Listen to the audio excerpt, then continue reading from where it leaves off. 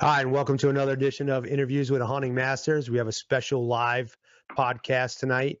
Got three of probably the best mule deer hunters that I know of in the country right now, sharing their knowledge with us this evening. And we're going to be getting into some questions and taking questions from you guys that are out there in Facebook land watching this and following along. So we're going to get started by introducing you guys, and we'll start off with, I got Chad sitting next to me. Go ahead, Chad, introduce yourself. Chad Roberts. And how you guys doing? Why don't you give us a little quick rundown about yourself real quick? Yuma, Arizona. Killed a few deer here and there. Just a couple. Enjoy the desert. That's really my strong point. Yeah. An occasional out. Killed an antelope. Yeah, you're a pretty accomplished guy. So if you don't know, if you've been living under a rock, Chad probably killed one of the biggest deer ever in the desert here in Arizona. So we also got with us Travis Nowotny. Travis, how you doing tonight? Oh, I'm good. Thanks for having me on. Good, man. Give us a little quick rundown about yourself. Just an Idaho native here. I live here in Caldwell. Just love to hunt mule deer, elk, bears, anything that I can hunt. I like to get out and enjoy the mountains. So that's about it in a gist, I guess. And then we got the gray light hunter, Marlon Holden. How you doing? I'm doing great, John. Good evening. How are you? I'm great, man. Can't complain. Awesome. Just got done chowing down on some Flemings with Chad before we hit the old podcast. Got to fill the belly. So I hear that. Give us a quick rundown about yourself, just in case anybody out there that's watching this doesn't know who you are. Southern California for now. Been here for like the last 20 years. It's an interesting place to be based out of when you love hunting mule deer because you have to go everywhere to do it. But it's been a good life. Father to a beautiful 6-year-old little boy. He's going to be 6 in June. And just enjoying God's way out in nature. Awesome. Well, I'm going to actually start off with you. First question that I got sent over to me earlier today was directed at you. What do you accredit your consistent success to? Give me like three rules to live by, or three things that you do that allow you to have the success that you have. John, that's it's easy to answer in and of itself, but it's more the question that you really have to look within on, right? Because a lot of people look for the quick, easy 5 tips to success or the 10 steps to freedom or what's going to make me better at this or that. And at the end of the day, I mean, because you're tenacious and you get it done too. It just comes down to work ethic. It comes down to drive. Like you can be half as skilled as the next guy, but have 10 times more determination and get it done because you just have more grit. Mm-hmm. I don't think I'm the greatest hunter in the world, and I don't want to have any type of big chip on my shoulder. I mean, Travis and Chad are better than I am. I just, I have an insane work ethic. I'll totally freaking work anybody under the table, and that's all I know that I can bring to the table. So 3 things. I'm gonna say attitude. I've spoken about attitude and ability before. You have to have a great attitude, and it has to be paired with some level of ability. If you don't have one of those, you're really not going to have consistent success. It's really going to be something that will be detrimental to you in the long run if you're lacking either one. And then, consistency really comes down to the level of persistence and tenacity that you have. Because the fact is we're all going to fail on these hunts, right? You have a bow in your hand, you're kind of set up at a disadvantage right from the start. From most people's perspective, oh gosh, I have a bow, I'm going to take something down, a free range animal with a bow. And realistically, I mean, I've told this to a lot of different people, but it's just like having a rifle in your hand. You have to get accustomed to knowing that that's the only option that you have. And the moment that you decide in your head that you quit switching weapons and just decide, hey, I'm going to conquer bow hunting, you're going to be better at hunting in every aspect, whether it's rifle, muzzleloader or a bow, you'll become really good once you decide to adopt a mentality of, I'm only going to be a bow hunter. And that's not to say that there aren't great rifle hunters. This isn't a debate on bow or rifle. It just really comes down to the fact of when you decide to choose, and rifle hunting no longer becomes hard, it becomes easy, and then bow hunting becomes easy as a result of you deciding that that's the only weapon you choose. So tenacity and knowing you're going to fail is the biggest attribute to your success with regard to the fact that you just don't quit. You fall, you get back up. You fall, you get back up. Mm-hmm. And every time you fall, it's a numbers game. The more you get back up and the more you stay with it, success will level in your odds. And then, I really believe that those are, I would say in jest, the best three things I can come up with offhand right now. Awesome. You know what? I'm gonna throw that same question at the both of you guys. Go ahead, Travis. Why don't you give us what you attribute your success to? Give me the three things that you attribute your success to. Well, I think Marlon hit it on the head a little bit there with, just being, not giving up and just going for it, going all in. And when things aren't thrown, the cards aren't dealt your way, just to get back up and go for it. So I think attitude, how you go about it, just being tenacious, like you said, and you got to love it. I mean, at the end of the day, you're going to fail. So you've got to love failure. You've got to love being out in God's country, on the mountain, hitting the desert, hitting the high country. You got to love it. I mean, it's all part of the game. So success is a small fraction of what hunting really is. Yeah, absolutely. No, I tell people that all the time. I say, if you want to get into bow hunting, you gotta love everything about it, because if you're just in it to kill stuff, you're gonna go home disappointed more often than not. There's a lot of days where you go home, or a lot of tags that don't get filled, and you gotta be there for the whole holistic part of bow hunting. So, well, I think that I get asked a lot. We just make it seem like it's easy, and people don't see the failures and all the bumps in the road along the way. John mentioned that big deer I killed a few years ago. I failed numerous times on him. That was I tested myself on that one, and just being persistent and not quitting. I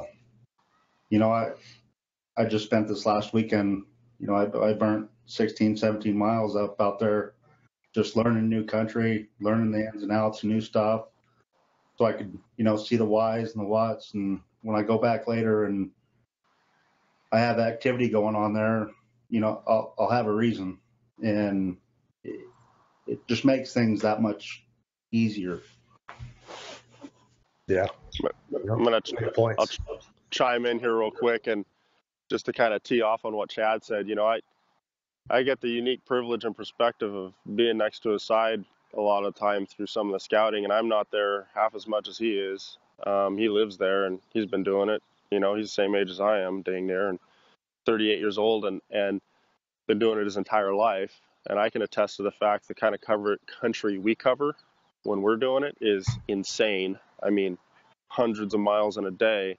So when he says he's learning new country, it almost like makes my jaw drop to the floor, because, the type of intimacy that he has with the country, he literally is in tune with the animals, like what they're doing, exactly what pattern they're in at that particular time. So when it's like go time, it's not even a thing for him. It's almost like they're his family members, and he knows where they are, and he just has to show up. But it's because of the fact that he's doing it right now, where everybody else is just like hoping they get a tag or not really caring. And he's got that work ethic, and so does Travis. I can attest to that with Travis too. Yeah, crazy. Every time I talk to Chad, or any of you guys, really, you're always doing something that's related to what you're going to be doing that season coming up. And I think that's the biggest thing with anybody who's really successful in hunting, is that they spend the time and they pay attention to the details and really dissect what it is that they're trying to accomplish and find whatever information they can, whether through scouting or whatever, to make it happen. It's doing anything and everything possible to make it happen. And, my hat's off to the guys that can do that, that's all dedication, and not everybody, unfortunately, not everybody has the time too, but you got to make it, steal it, borrow from Peter to pay Paul and steal it from whatever, to get in there and actually. Well, here's the deal with time. I get the time question a lot. I've got a family, and I spend lots of time with them. I go to the gym every day. I work just like everybody else does. What changes is I don't go to the bar. I don't watch football on Sundays. I don't go to my buddy's house for barbecue. Yep. That's. Yep. I give up a lot of that stuff too. Figure out what you want and go for it.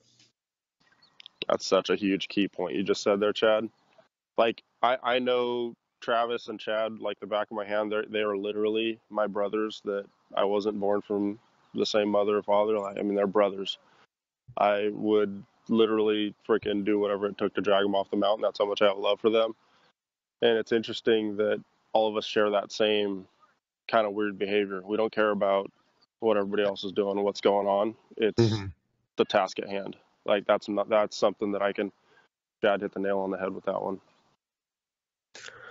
Awesome. Well, I'm going to jump into a couple questions here. One of the questions we got was, and I get this often, and I ask this of a lot of guests, and I think it's always a good question. What are some of the things that you do to choose your hunting spot before you get boots on the ground? Give me a couple of things of what you're doing before you actually get out there and start scouting, and then we'll actually get into when you're out there scouting. Actually, I want Chad to get into the scouting part when we get to that part, because he's unique, like you were saying. He makes those deer his family members and whatnot. So go ahead. One of you guys, Travis, you want to start off with what some of the things you do, and then we'll let Marlon pipe in right there. Sure. A lot of my, I don't know, a lot of the stuff I look for is, a lot of it comes down to just like a gut intuition. I have these places that, especially here in Idaho, I've been through, most of the state, and I have these places in the back of my head, the places that I drive by or whatever I look, and it just looks like good deer country to me. So, I've got a list, and I'll go through and I'll check these areas out. I'll check them for deer numbers, that kind of thing first. And if there's deer numbers there, then, that's when I'll really start to put boots on the ground. I'll look for, a secluded sagebrush basin that's got some springs in it and a lot of bitter brush and that kind of thing that I know could hold, an older age class buck. And, then a lot of it just comes to boots on the ground. A lot of the high country stuff, it's, you kind of got to know a mule deer's, habits for the most part. I tend to look for open country. For one, the mule deer, if we're hunting them early, they're in the velvet and their antlers are a little tender, and they like to stay out in the open in these big basins and stuff, so they can, not bump their antlers and really feed on the high mountain vegetation that's open to sunlight. So another thing I'll look for is those high springs, those secluded springs that, like where elk, they need a lot more water. So big key water sources, creek drainages, that kind of thing, tend to keep the elk in that particular area. But high on the mountains where there's just a spring or something like that, that can really hold mule deer, support mule deer and keep them away from the elk, because most of the deer in our country, if there's a bunch of elk, you're not going to see a bunch of deer. So Right. That's the same with here too. Yeah. Same here. Absolutely. yeah, I mean, And other states that I've hunted too, Montana. I think that's pretty common. Mainly, I think, because even though mule deer are browsers and elk are grazers, I think mule deer tend to find most of their, like, the forbs and stuff they're eating in the same type of grass. So they're almost in competition with each other. So, go ahead. I didn't mean to cut you off there, but. Oh, that's all right. I mean, I don't really have a real recipe. That's basically what I'm getting at is, I don't have some set guideline that I do. Throughout growing up, I kind of just, I wanted it kind of thing. I wanted to find a hunting spot that kind of, especially for mule deer, that I could find older age class bucks and be able to hunt mule deer and not run into pressure. So, like I said, a lot of it's just gut intuition of knowing, I've drove by here and there's not very many people, or there's not very many houses, or it's a long ways for people from the suburbs, the city or whatever to drive and put a lot of pressure on these deer. Let's key in on those areas. And I hunt a lot with my buddy Rick, and every year we've got a checklist of places that we go check out. Mm-hmm. A lot of them are, a swing and a miss, and a lot of them were hitting the nail right on the head, and we're, kind of abandoning old spots that weren't nearly as good. But it's just a revolving, it's a revolving list. Just like, Chad going out there looking for new country, he's got all his spots that he's learned his whole life that he can go to those spots and he can cherry pick through those spots and see which bucks are good up and coming bucks. If not, it's time to move on and find new country. And it's just an evolving game of spots. Basically, you got to have a backup plan after backup plan after backup plan, and that's where you got to love it. You've got to, you just got to love it. So. Yeah. No, I agree. I think that's part of the fun of it. I think he hit it right on the head with that one. I mean, it's just, I was born and raised here. I've lived here my whole life. I've covered this whole desert from Phoenix to Tucson to Yarnell all the way to Yuma. And have even ventured into California, and it's just, you gain knowledge over time, and you know what tends to hold deer or good bucks at times, and you just keep that record in your head. I write things down. I keep a running log from year to year, what weather patterns have happened in the desert. We don't get a lot of rain. Yeah. So it might rain one or two times in a 5-mile area and then not rain for 15 to 20 miles across the desert. Well, it just moved all your deer that were in one of your best spots over to this new area. And it may take 5 or 6 years for those deer to get back over there, but that's still going to be a good spot. Right. Because the minerals in the ground, the layout, so you just keep going back to them, and you just don't give up on them. Yep. No, I agree. Got anything you want to add, Marlon? I think that part of the reason why we're all such good buddies is the fact that we all kind of think alike. I mean, it's almost like you can do a podcast with one of us. Mm-hmm. I mean, Chad and Travis they dumped the nail on the head with a lot of this stuff. Look, I mean, if you notice common themes here, like, let's break it down for what it is, right? And John, I mean, anybody that, wouldn't say that you're as hardcore as either of us, they're crazy, because you are. You love it just as much. You're just as passionate about it. You actually are one of the guys out there trying to provide value to people, and, getting people like us out there and kind of trying to gain insight on how things go. So, I mean, there's no loss of love. I mean, we're not the heroes here and you're the unsung. I mean, just as well as I do, and Chad and Travis, the fact of the matter is that, look, it's about being willing to do what others aren't. I mean, the gym and the protein and the freaking fitness, you know, I mean, that's all great and dandy, but there's giant bucks being killed with Twinkies and Snickers bars, okay? Yeah, I mean, exactly. like Exactly. you should literally see our Oh, backcountry backpacks look like the freaking convenience store aisle of a freaking gas station along the freaking main interstate. That's like the facts of it. You know, people want to Yeah. say, "Oh, I eat this and I do that and I work out." Yeah, I work out like a beast, but so does, you know, Chad, and so does Travis, and we get ready and we hike, and You at have the end of the day, coffee and it's like not it really at the end of the day, none of us drink. None of Yeah. us drink. So boys, you want to like step up your game and do something about it? Quit going to friends, you know, sports parties. Quit drinking. Start Yeah. focusing your effort on scouting. Quit, you know, doing things that are leisure activities, and focus on the fact that you have a real goal in hunting, and in order to achieve it, you're going to have sacrifice. And that doesn't mean that those things are bad. It's just that there's always going to be compromise, right? When you decide to start a family and have kids, guess what? There's a Mhm. compromise, you know. With hunting, it's the same thing. The common theme here is just that compromise. It's like you're willing to give whatever it takes to taste that success. And that's why I candidly and firmly believe that 5% of the hunters take 95% of the game consistently year in and year out, because they're the ones that are willing to just do whatever it takes. And that's Yeah. kind of my 2 cents, because I mean, I do the same things they do. And I mean, even, you know, locally close to me, 3 to 5 hours away, whether it's Arizona, California, or whatnot, I'm scouting my tail off. I'm every single week, I'm out 2 or 3 days a week looking at something. I Yeah. provide myself with value so that way come season, I'm not just sitting there going, well, geez, where do I go? Yeah, it's Yeah.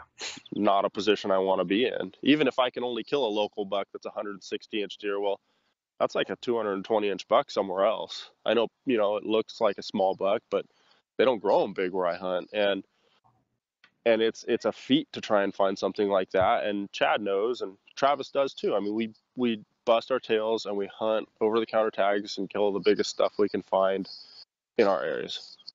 Right. We had a couple of questions come in that I want to address because I keep the feed moves so fast I can't keep up with them. Real quick, we had somebody ask Chad if you ever think you'll kill a bigger buck than the old desert hog, but you know, I don't want to say that I won't. The probability isn't there. I'm going to put the best effort I can into it. I'm looking for the typical class of that deer. yeah, To be perfectly honest, I've got goals. Marlon knows what they are, and I'm going to be disappointed if I don't get it done. yeah, I've got goals, but at the same time, I'm not going to turn down solid bucks no, to achieve those goals. no, bird in the hand. We had a question from Austin Atkinson who asked about trail cameras. What I'm gonna throw this at Travis. Do you use trail cameras to scout, and do you use them during the season? you know, where I live, there's a lot of water, Mm-hmm. and unless you got a lot of time and a lot of cameras, you're gonna do a lot better with your glass. So where, you know, a lot of my hunting's done here in Idaho, there's just, you know, it's really, you know, it's wasted time when I can put boots on the ground. So. Right. We had a question from Josh Deards, and you know what, Josh, buddy, I forgot what it was. I'm trying to remember them because they're disappearing. Like I said, I can only see like 5 or 6 at a time. So if you want to repost that, I'll definitely ask it. We just got a question from Chad. What would you say the home range is for mule deer bucks in the Yuma area? Any tips on trending these deer in and off the season? You know, I would say range is 10 to 15 miles on average. Once a mature buck sets up residence, he normally stays there. However, our weather is so severe down here that drought tends to move them at times. I did notice a vast area of our desert that was hit by drought over the last couple of years. The majority of our deer moved over towards agriculture, and I mean, we still had some deer out there to hunt, but a lot moved over over to agriculture, and it'll take a few years for them to move back, but with years like this last one, it'll happen. And a lot of those deer travel 20 to 25 miles, if that gives you any aspect on it. Yeah. I personally, and I know you like to use trail cameras. That's been a touchy topic lately. Trail cameras on the desert, they're helpful because of the water supply. But the same token, by the time it's hunting season, those deer are 4 to 5 miles at least from those water holes because they're man-made and they don't want to be there. And for the guys that are against them, whether you're for it or against it, every time you take away somebody's rights or vote yes on something, you take away somebody's rights, whether you like it or not. And there'll be a time when something rolls around on your guys' side that you're not going to like, and you're just going to have to deal with it. So we just need to keep in mind that every time we pass a regulation, that it ends up hurting us in the long run. Okay, we got a couple other questions. I'm going to move away from the trail camera discussion. Josh Deers asked, when did you realize that you were next level? And I'm not sure which one of you guys he was, or which one of us, even if I was in that or not. But I'm going to say, go ahead. When did you realize, Chad, that you were next level? Am I next level? I think you're next level. I don't look at it that way. I think I can do better. I've never looked at myself as next level. I think there's, I look up to guys like you. I look up to Travis, Marlon, and try to push myself. Yeah. But I've never been one to think that I'm better than anybody else, or I've had a good run. Yeah. Well, I'm kind of a big deal, so just kidding. No, honestly, I like to think myself as just like everybody else. But I have a lot more time in the field, and I've been doing it for a long time. So I don't think I'm next level. I just think I spend a lot more time than most people do. When you're spending at least 100 days a year hunting, you end up killing more stuff. It's like anything else. It's like the lottery. You can't win if you don't play. So, and I try to play as much as possible. So, Craig said, when you shoot a big toad like that, you're there. So you're there, Chad. Matt Howell asked if anybody had any tips for relocating those high country mule deer after they've shed their velvet. Yeah, we do it quite a bit. Matt, the country that we're in quite regularly. We hunted a big buck called Freak Nasty. He was living above timber all of July and August, and then shedded his velvet and ended up hanging out literally just inside the timber. So the big misnomer is, right, that these bucks are super transient, that they move a lot. They really don't. They're homebodies. They're super couch potatoes. They're in lazy mode. They're wherever it's like easiest pickings and less pressure. And I got to be honest with you, like pressure, that's secondary. Big bucks will deal with a lot of pressure. They'll be in some places where you sit there and look at it and go, really? I thought you were old, mature, and had some wisdom about you. They put themselves in some really, what I would think would be silly places. But in all reality, they like to put themselves in places that are just easy, right? Easily accessible to escape routes, food, cover, water, all that kind of stuff. And I mean, I've seen 200-inch bucks, 190-inch bucks, just upper age class deer living in places where you would totally not expect them. So high country, 12,000 feet above timber. We've relocated lots of bucks within like a 2 square mile home range. That is their summer range. They're not going to leave it. So let's say, for instance, you locate your big trashy non-typical and you're like, oh my God, it's the buck of my dreams. You gotta like literally sit there and ask yourself, okay, what's my highest and best use? Does that make sense?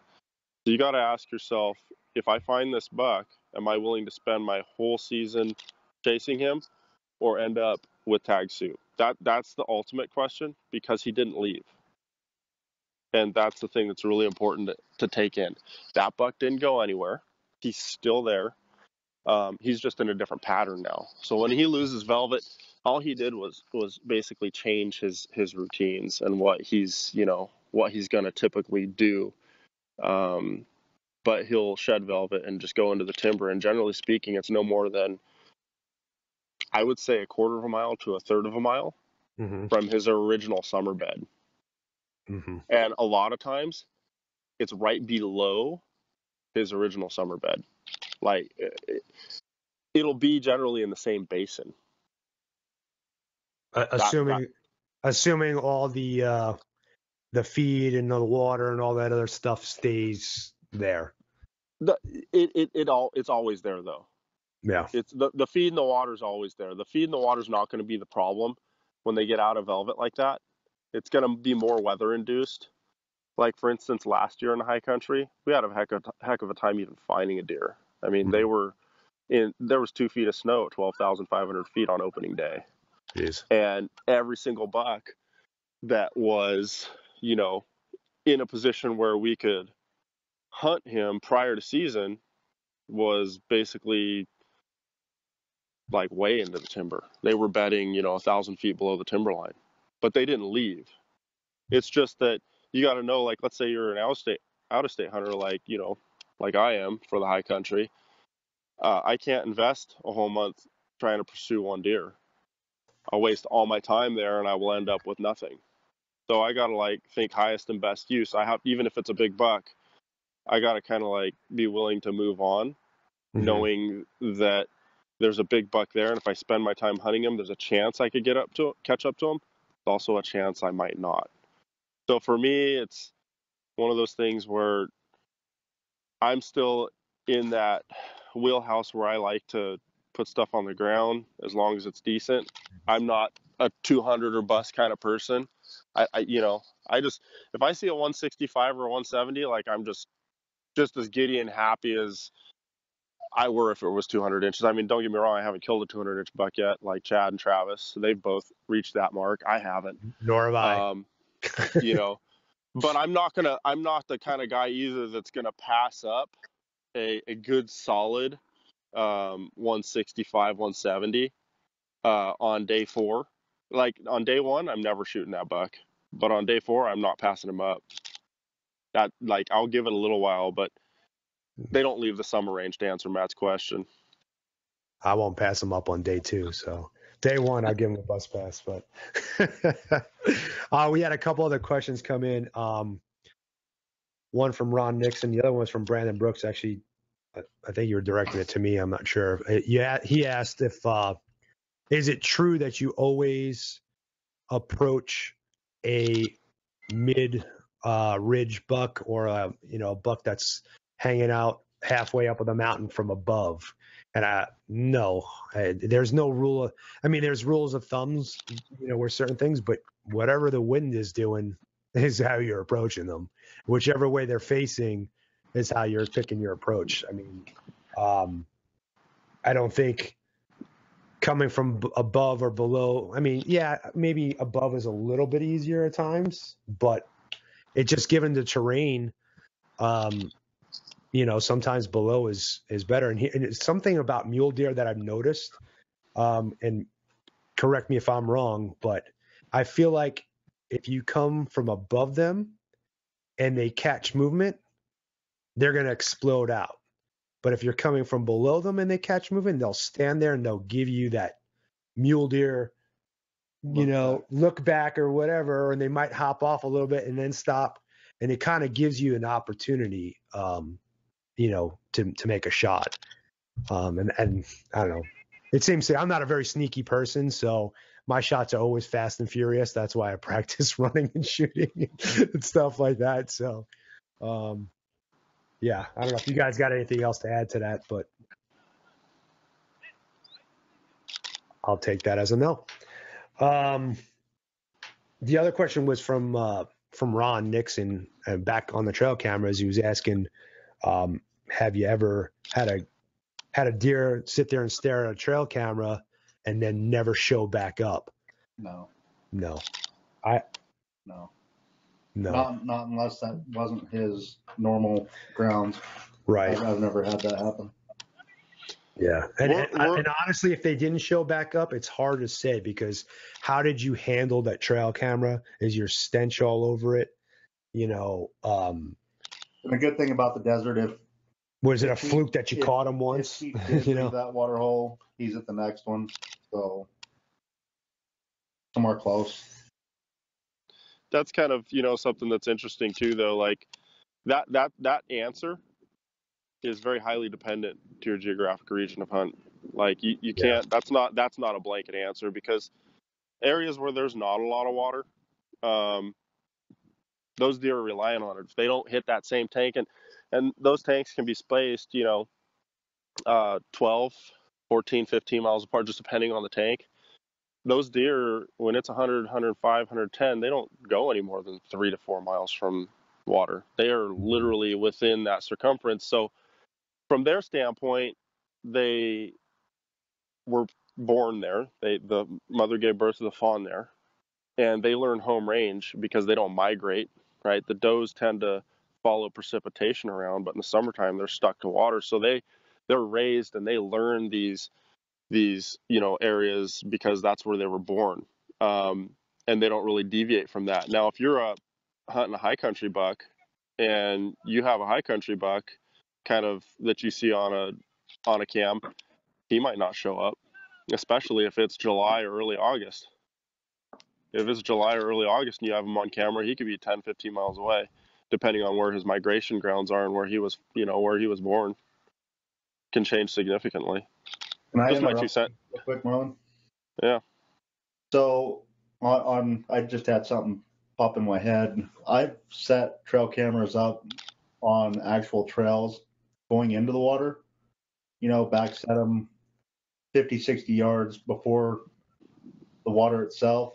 And yeah, they don't like them. They change their direction and they'll start a new trail. So do they like the camera? No. If they have to water there, they'll put up with it. But like Marlon's saying, if there's abundance of water and you put a camera out, more than likely you're going to change his habits a little bit. And that's with any camera. I haven't seen one that they haven't noticed. Okay. I don't know. I got a lot of trail camera footage of bucks, and when I use a trail camera, I don't use it in the desert very often. I use it a lot up like in the Ponderosas and stuff like that, or if back in the day when I used to set out salt licks and whatnot, I never really noticed that it affected them. I've had them come up and lick the damn camera before. Yeah. So, I don't know. I think it's one of those things. It's possible. Yeah. You get a really skittish, buck that doesn't tolerate anything. Yeah. He's going to notice it, obviously, but is it enough to blow him out of there? I guess it just depends on the buck. So, Chad, how many trail cameras do you run? David Rydell wants to know. Last year, I think I ran 3 for a few weeks. I did most of my work on the ground. This last couple weeks, I've had 6 different cameras out. I've already pulled them. It just depends on how much time I have. I'm looking for something special before they shed to try to keep better tabs on them. But it's so green, I'm really not having any luck at water. So, I've had as many as 10 out. This last year, we didn't do much with cameras. Right. The year before we had, what do we have? 10, Marlon? At least. I think there was a couple that, we had a lot out, 10, 12. And then the year before that, I didn't run. I think I had one weekend's worth of pictures of that big buck. I pulled my camera in August. I basically had enough of taking pictures of him. Right. So it just depends. Depends on the year. Yeah. We just got a good question from Austin Atkinson. For a newbie archery mule deer hunter, which state should they start with? Colorado, Idaho, Arizona, Utah? I tend to think, and I've hunted all those states, I tend to think that Arizona for me, well, I guess it depends on the time of year, because in the rut, not so much.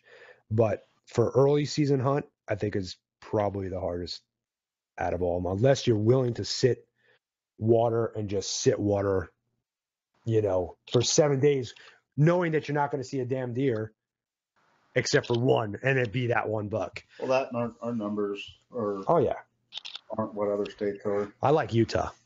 I think Utah, hands out. I've been to Utah 3 times, and I killed all 3 times. But I don't know. Colorado's good too, though. I don't know. They're all good. Well, I don't know. What do you guys think? Yeah, Utah's a good state. Let's just kind of keep them out of Idaho here. So. Yeah. Well, so I've hunted Idaho. I've actually never killed a deer in Idaho, so maybe that's why it's not on my list. But I think I think I like Utah because the numbers are high. And we're talking about a newbie archery mule deer hunter. We're not talking about trophy hunting. My answer probably would have changed had you said that. It had been where could a guy get a bigger? Because I would say Colorado for sure. Because I don't know. I think number of big deer in Colorado, or to me, I've seen more big deer there than I've seen. I mean, you see really big bucks in Arizona, but they're few and far between compared to Colorado. I guess it all depends. I'm going to shut up. Let you guys talk. What about hunting whitetail? I mean, that would be good for a newbie. Yeah.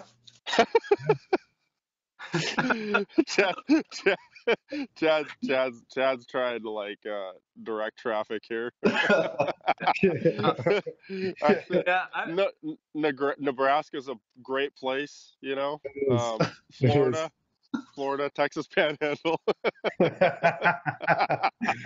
Actually, Florida's got a shit ton of deer, man. Texas is retarded. Texas is actually retarded, man. I don't. Have any of you guys actually hunted Texas? Because I have several times, and it's like, it's like shooting fish in a barrel. It's crazy. That would probably be the best place for a newbie archery hunter to go, if you can afford to go. Yeah, but he's talking about mule deer. A newbie archery mule deer hunter, and actually mule deer in Texas is very tough. I would hunt probably northern AZ, something like that. Yeah, if it was me, I'd find a hunt that you can get every year. A good over-the-counter hunt or something that you can get a hunt, and year after year you can kind of evolve yourself as a hunter. If you're a beginner, it's gonna be better to stick to an area and be able to learn as you go. Yeah. Travis gave the best advice there. That's the honest question. Is go where you can get a lot of practice. Go where you can really consistently draw a tag, and that's where you're going to see yourself get the most gains out of your hunting endeavors, that you're going to allow yourself to basically have hallowed ground. I talked about that in a few magazine articles and another podcast before, where, we got to kind of hunt off the scraps, so to speak, if we want to get good at something.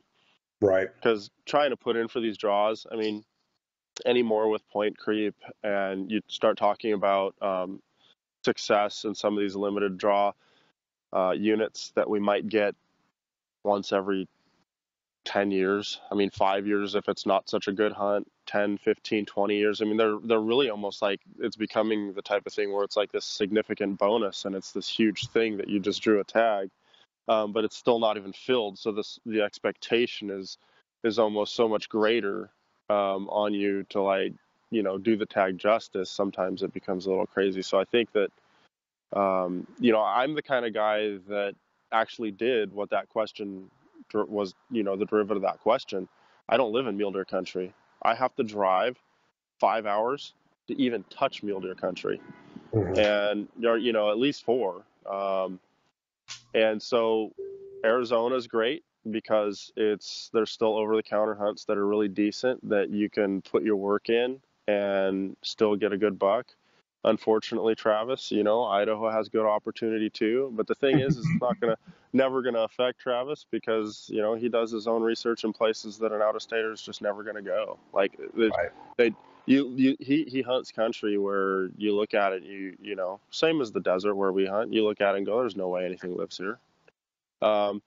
And so it's kind of like you got to hunt those over-the-counter opportunity type hunts and just kind of build up some kills. Yeah, I agree. The more practice you get and the places that give you the most opportunities are typically the best places to start off as a newbie hunter. You know, even if there's a lot of people hunting there, because I mean, I've hunted pressured deer my whole life. I'm not much of a backcountry hunter, so I learned how to hunt where other people are hunting, just thinking outside the box. We just got a good question in from Brandon Glenn. Tips on closing the gap the last 100 yards. Travis, I'll let you and your sneaky feet over there take over that question.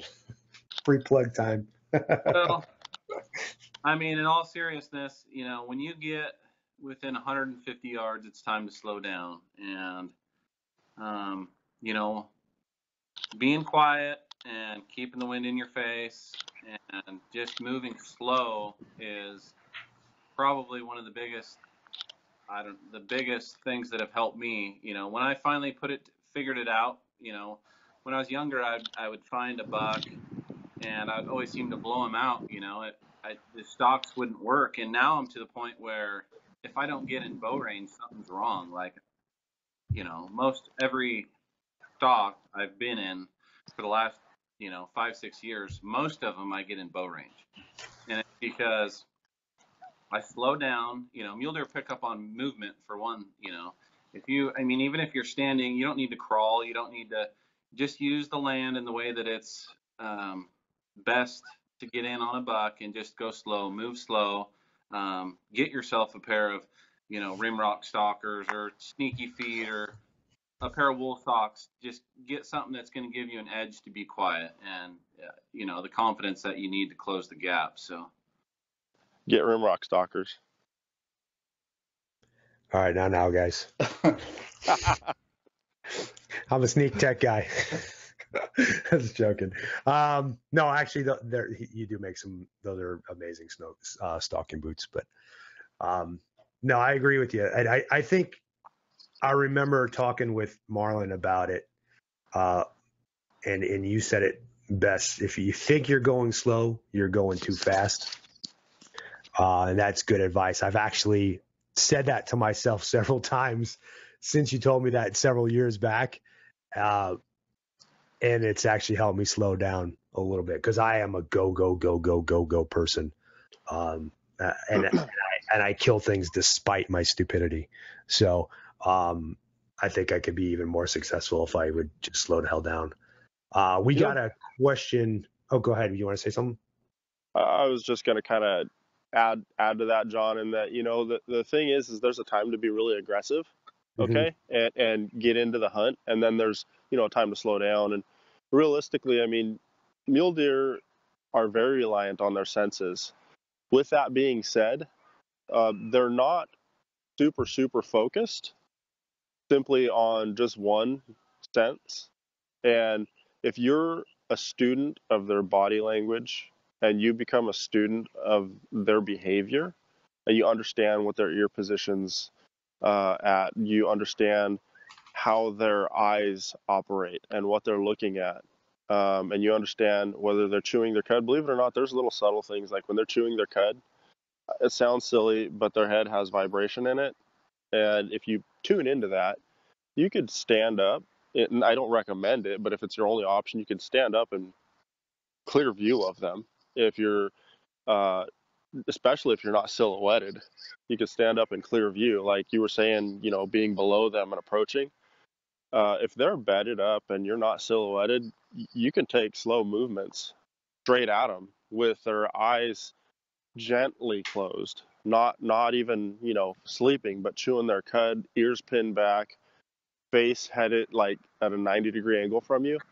I've stood straight up and taken steps towards bucks and, you know, cut the distance from 120 yards down to like 70. As soon as you start, there's a weird barrier. There's a barrier at like 160 to about 90.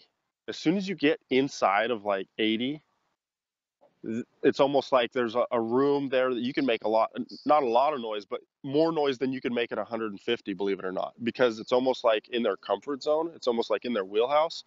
You'll be not crashing through, but you'll be not like placing your knee or your hand on little pebbles and little rocks that kind of make like a little grinding, gritty noise or a snapping of a little bush. And it's almost okay because it's natural for their environment. They're used to it. And then the rhythm of their body language is more important to focus on with that. That's really what, you know, I think if I'm going to give value to somebody right now, key in and become a student of the deer and really understand what they're doing. That's going to give you such a huge edge. Oh yeah. I mean, you know, and on top of, you know, knowing when to be aggressive and knowing when to go slow in general, you're right though. If you think you're going slow enough, slow down some more. Yeah. Yeah, All right, go ahead.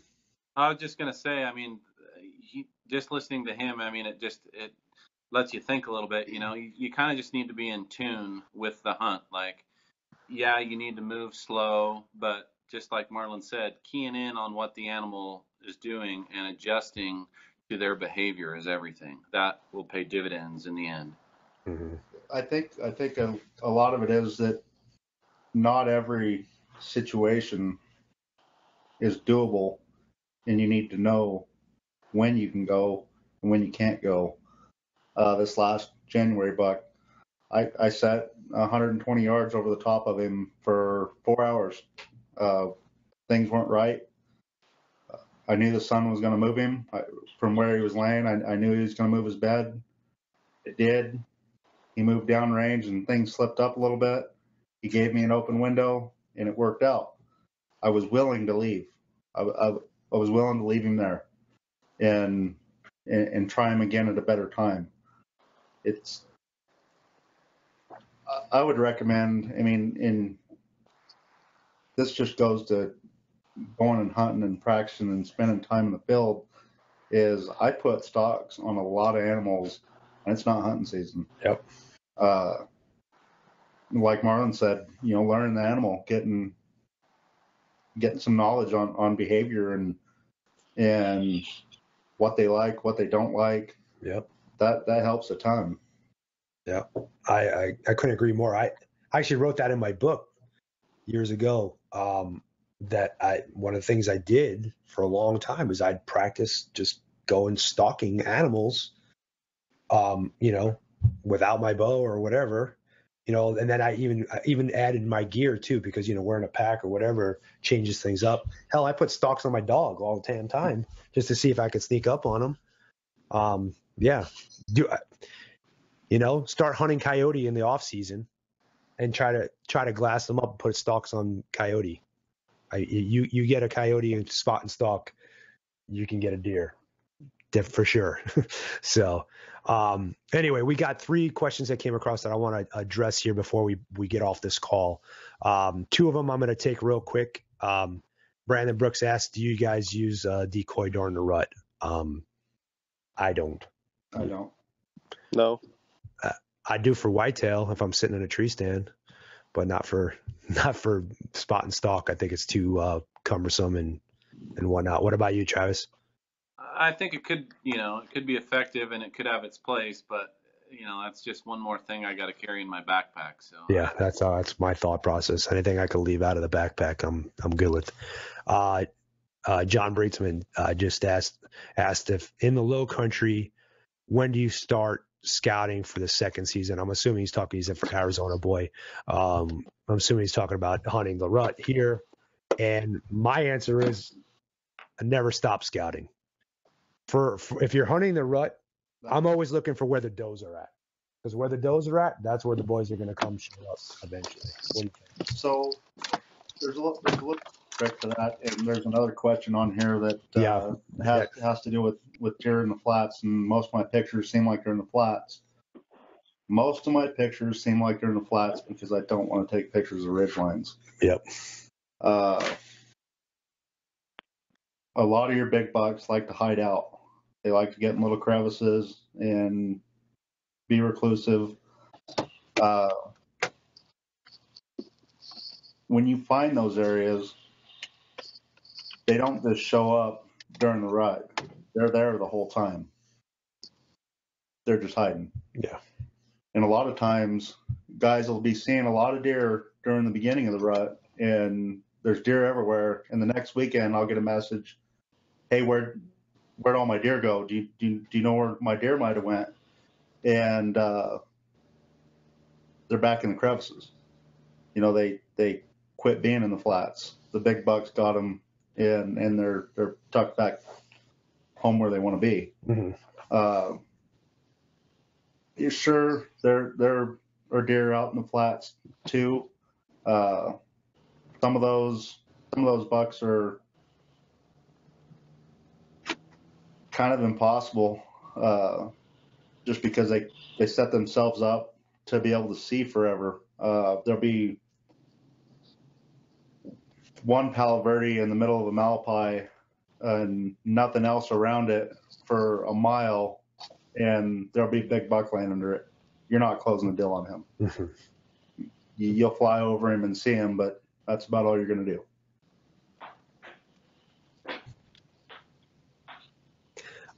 Okay, so I guess you kind of already addressed what Anthony was asking. That in a nutshell. I think a lot of that has to do with where you're hunting, though, too. Because I feel like up down there in Yuma, yeah, totally can see that. But up here, where it's a lot more roll. Our flats aren't really flats like they are down there. Those are freaking Bonneville flats down there. So I think over here, like in a Phoenix area, or even north of here, or even Tucson, I think it's a different story. I think a good rule of thumb is keep tabs on the does. If you're just planning on hunting the rut, and bucks are going to be showing up, and then let your eyes do the work. I think that's the easiest thing for a guy to add into his tool bag. Because if you're going to be like this guy, you got to be a freaking mathematician and a statistician and a scientist to figure out what these bucks are doing all the time. It's going to be a lot harder on you, and you need to spend the time. So, well, one thing to keep in mind here is be mindful that does tend to have a particular area that they stay and they live and they'll die. Mm-hmm. They're not going to move as much as a lot of people might think.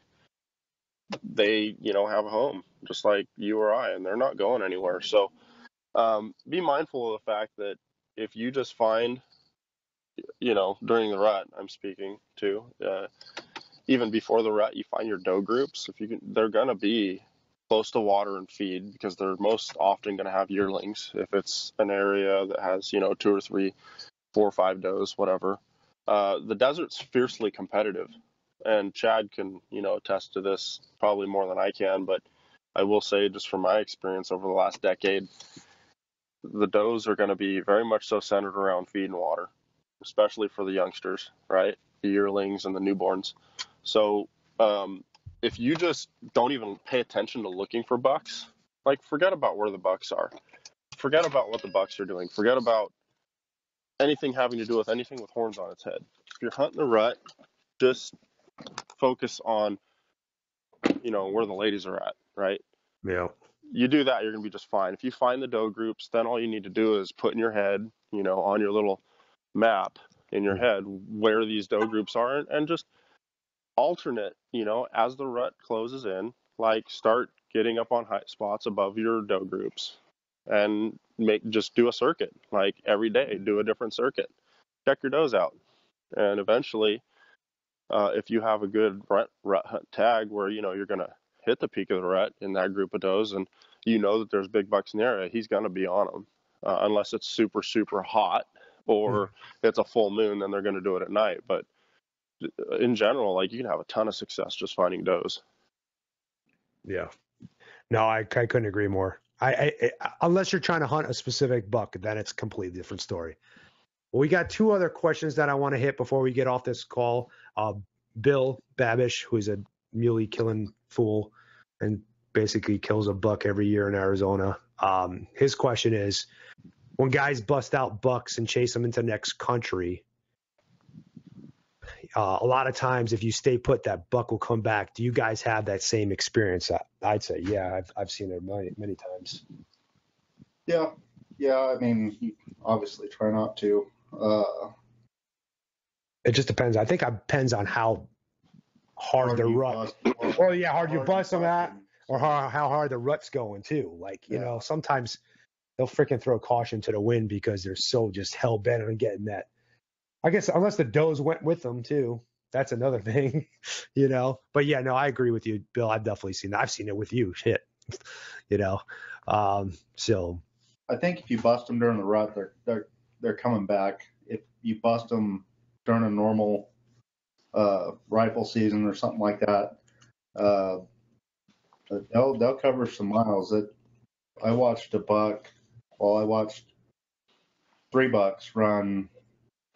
I don't know. We watched a guy make a stalk on some deer and blow them out, and I was looking through the colas, and they were literally half a mile down in front of me, and I watched them run clear out of sight on flat ground. So yeah, those deer probably weren't coming back.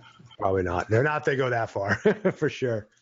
Last question. John Rush asked, let's see, Water, do you think about blacktail deer hunting in Northern California? I'm sorry, I don't know. Actually, I thought I understood what the question was, but I guess it's, do you hunt on water in blacktail country in Northern California? I'm going to throw that to you, Marlon, because I don't know other than myself. I'd hunt blacktail, but Marlon would probably kill me. Blacktail. Blacktail are a very reclusive animal. There's a ton of people that hunt blacktail on water. Something to be cognizant of with hunting blacktail on water is, if you're going to do it, make sure it's like natural water or private property. You have to have access to private property. If you have access to private property, your chances of being undisturbed on like a cattle guzzler or something like that is pretty good. If you're not hunting private property and you're trying to hunt water on blacktails, you're kind of wasting your time because those bucks will pretty much all go nocturnal. I've seen it happen over and over again. I'll set up a camera on something that's accessible to even hikers. Come right around when they shed velvet. A lot of those ones shed velvet in like August. And on the mid-coast here, they'll shed velvet in like end of July. Those bucks will go nocturnal immediately, unless it's natural water. If it's natural water, you have to hike back into a steep canyon, and it's super, super solitary, and you know that nobody else is back there. You'll have a chance to catch that buck in the morning or the evening for sure. Yeah. But it has to do with blacktail and pressure are hand in hand. Like if there's any pressure, you can count on it being in the dirtiest, darkest, nastiest little hole. I mean, it can be blackberry briars 6-7 feet around. They'll figure out a way to tunnel in to that stuff behind it in little tiny pathways that, you or I couldn't fit down, crawling hands and knees with a bow, but yeah, you'll get a mature buck to get through it somehow. So that's how critical it is to hunt undisturbed natural water sources if you want to try and kill one on water. or it's like I said, private property. Because the whole key here with the blacktail is pressure. It's pressure. Yep. Yeah, they act a lot like whitetail. Well, guys, I'm gonna wrap it up. We've been kind of went over the hour here. I'm sure we got questions still coming through and stuff like that, but I'll save those questions for the next time or from when I have you guys on individually. And we'll address those then. I want to thank everybody for taking the time and tuning into this podcast. There's a very good group of guys asking questions and stuff out there. So thank you guys. And Travis, thanks for coming on, and Marlon. And, one more thing, guys, help me keep this podcast free. If you subscribe and leave a review, it helps me with my ratings and helps me keep my sponsors paying for this podcast. So I can give you this awesome information for free. So interviews with the hunting masters on Podbean. You catch us on iTunes, Google Play, pretty much anywhere you can find podcasts. We are in all those directories. So thank you again. And don't forget, we're giving away a Matthews Halon 32 to one of those fans in the beginning of June. Thanks a lot. Hey, John, thank you for making, this available to everybody and for having us on. I really appreciate it. Absolutely. All right. Thanks for the invite. This thing could have definitely just kept going. I'm sure we could sit here and talk all night about mule deer. So we all love them to death. So literally to death. So, all right, guys, take it easy.